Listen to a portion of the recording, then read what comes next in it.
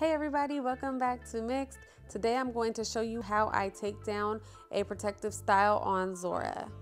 Hey girls, you ready to get your hair done today? No. No, yes and no. Maybe so? Maybe. No. See you in our video. Yeah. See you. So Zora's hair had been in these ponytails with 2-strand twists for I think about 5 or 6 days, and we had not done anything to it. I was actually out of town, and so nobody touched her hair. So I start by carefully loosening the rubber bands and the hair ties. Now, if you're using rubber bands, you should use either scissors or a thread cutter to cut the rubber bands, but I was at our new house and I didn't have those things, so I just loosened them very, very carefully.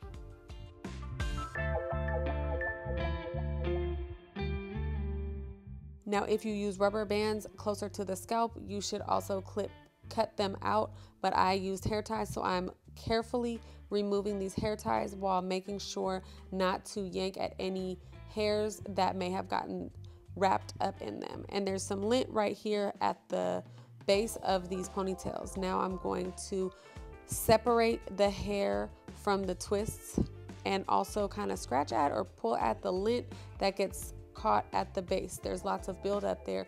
Dirt, oils, and lint always seems to find its way there, and so I like to pull it out with my fingernails or with a comb before I move on to the next section.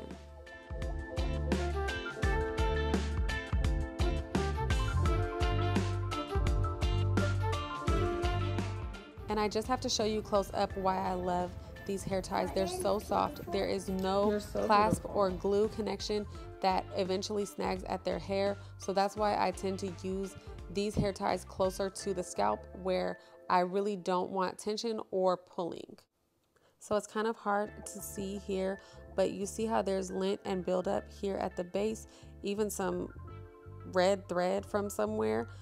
This can be even worse if you're taking down something like braids or a style that you've had in for a long time. So I always like to make sure to get that buildup out before I wet her hair.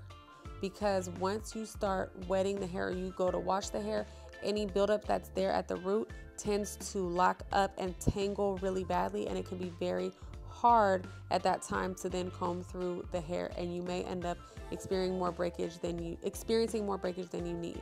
So now I'm going to go through her hair section by section. We're going to prepare for washing it, and I just spray some water and I detangle starting from the bottom and working my way to the root of her hair.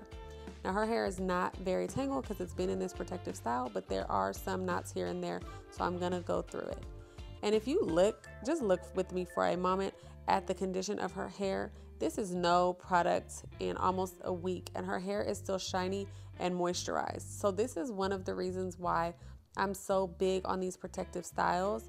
And while they're not always like the fanciest or the cutest style after a few days, it's really good for her hair and her hair health to not be manipulated and to just stay in these protective styles more often than not. So while you'll see her hair in cute styles, sometimes, I'd say the majority of the time, we are team protective style, and there is no shame in that. So now I'm just 2-strand twisting off sections that I've combed and detangled so that it's ready to be washed when it's time to go wash her hair.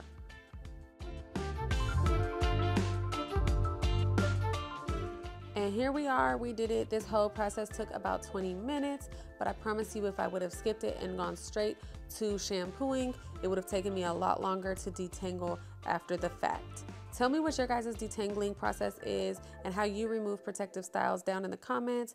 And please like and subscribe if you like our content. Thank you so much for watching.